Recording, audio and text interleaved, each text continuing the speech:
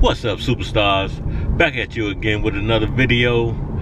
Just coming to reach out to y'all, just getting off work. I had to make a couple of errands, so let me reach out to y'all, see what's going on, talk about the state of the world and what directions we need to be headed in as individuals, you know.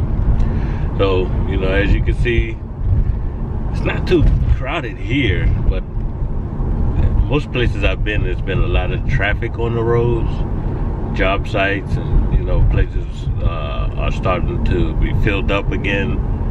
People getting a little lax with the social distancing, so you gotta be conscious to take care of yourself and make sure that you don't allow them to, you know,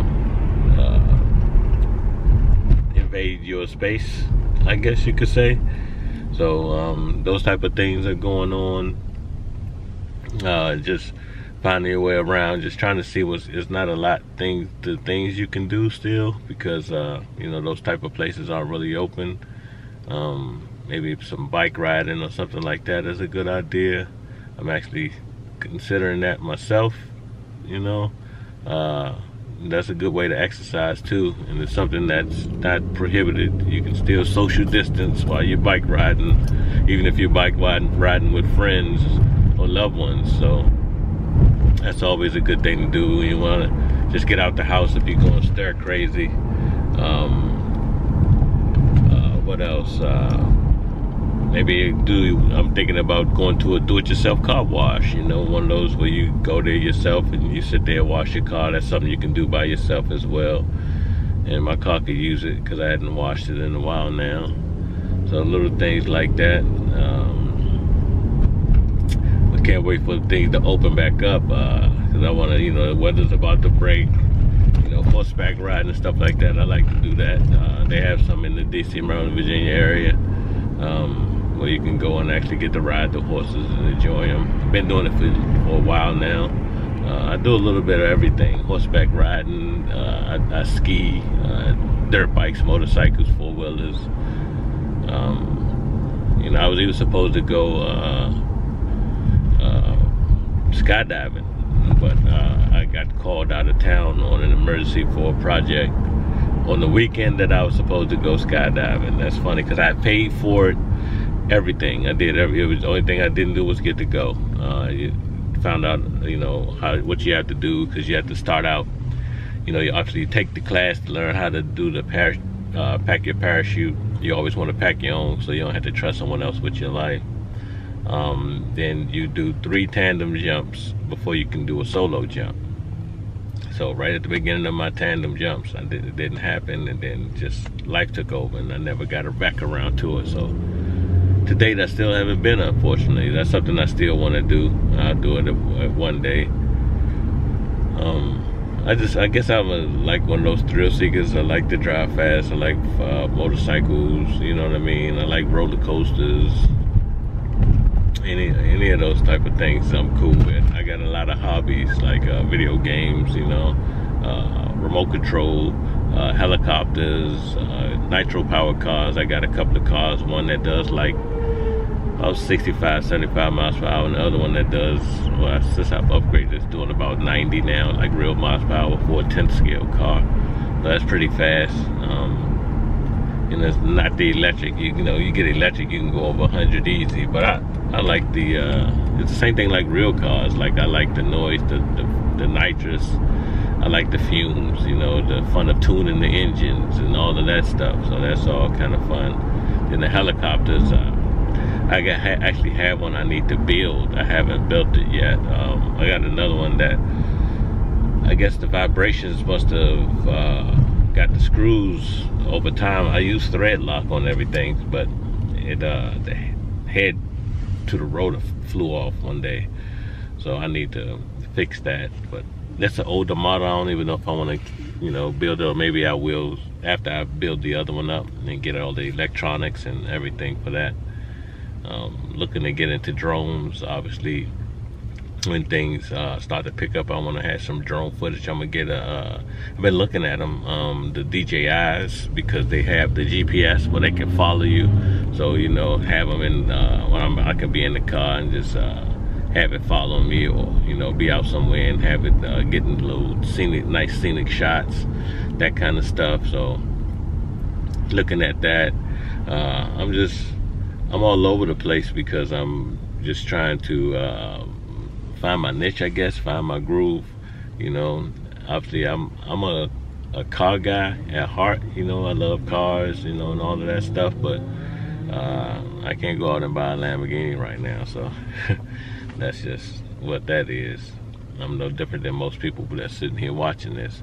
But other than that, like I said, I have a lot of different interests. I like watches, you know. I do a lot of window shopping online with luxury watches, seeing just the pricing. You know, some of that stuff, it can get kind of expensive, but you can actually get some nice watches for, you know, it depends on what you call reasonable, but you know, like a couple of grand, and that's not really bad when you consider that a lot of these watches are handmade. You know, the Swiss watch industry, the big deal with them is that they like to do handmade movements, and you know, the complications and all of that stuff. That's why you can get some of those watches cost so much, because it may take hundreds and hundreds of hours just to make one watch. You know, so you imagine how much, you know, someone's doing that, they're probably making a decent living. So you got to pay for that, plus pay for the myriad materials, plus, you know, they want to make money off of it too. Then the exclusivity with anything drives the price up.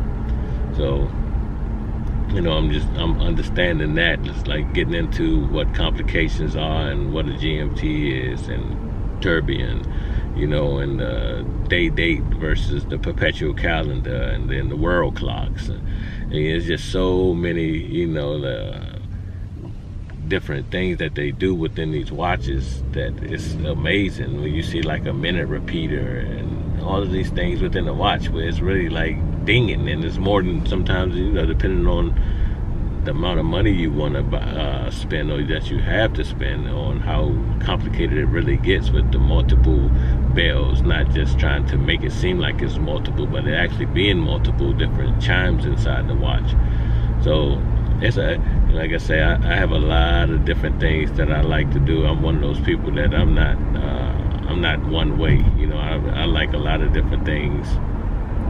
Unfortunately, right now, a lot of my tastes, they outweigh my pockets. So, you know, you can learn, and just enjoy just seeing things and learning new things. And that's, you know, that's just a part of life, just learning and growing in different ways, becoming a better version of yourself.